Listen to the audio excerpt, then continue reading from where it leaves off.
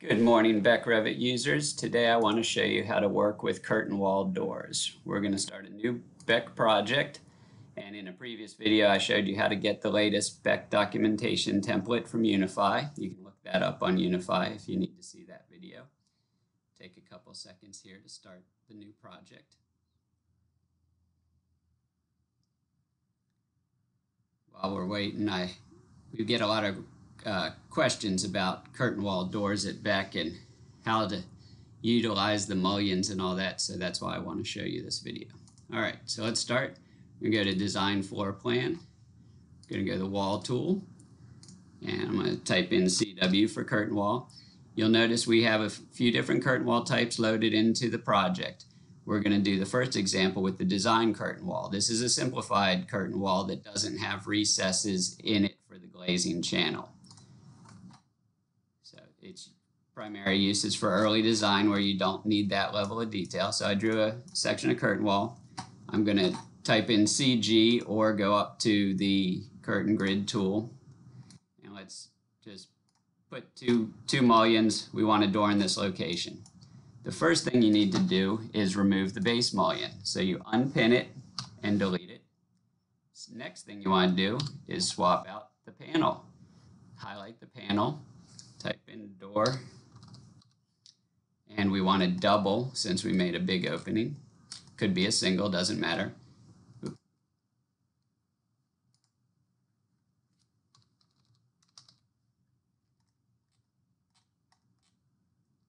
And there's two choices here, or four actually. System is frame, we'll start with that. That means there's no secondary frame. Many curtain wall doors have a secondary frame. We'll talk about that in a second. So we pick that one, it swaps out. And you'll see, okay, I've got two doors really far apart from each other. That looks funny. All you have to do is tab select till you get that curtain grid, choose the move tool, and grab the endpoint to endpoint. And now you have a door that looks like you'd want it to in plan. If you need to move the location of this whole door assembly, you tab select onto each of the curtain grids, and now you can move that whole assembly wherever you need to move it to. Now we need to see it in section, so we're going to put a section in. Because I'm in a design view, I need to use a design section. If you worked in a different type of view, you wouldn't need to do this, but because of the view I'm in, I would need to use a design section. Otherwise, it'll disappear due to the view template settings. So now I go to section and I see, okay, my door is sitting there, but I want it to have a mullion in the head. So I'm going to type in CG for curtain grid, or I could again go up to the architecture tab, curtain grid.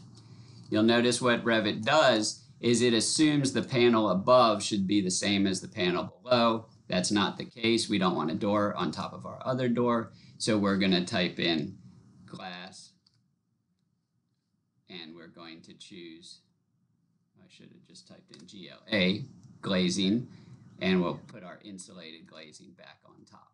So now I have a curtain wall that has a door, but it's too high.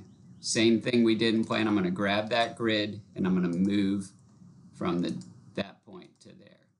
Now I should have a system that makes some sense to us.